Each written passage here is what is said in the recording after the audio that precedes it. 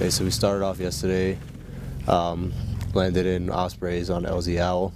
From there we established a security posture, waited for the rest of our unit to arrive. We moved up to our assault position. Once we arrived at the assault position, we took contact from about a platoon-sized element.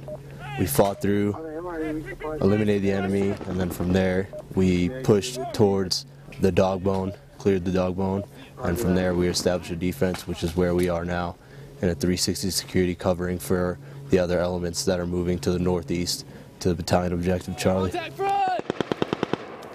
So when we first took contact, we had the more advantageous position. They were up on the mountaintop, so it was kind of rough. We were taking machine gun fire, so we called in our sister platoon to come around and flank around the right side. And then once they flanked and swept through, it was pretty simple from there. We established that base of fire, and we had them push through.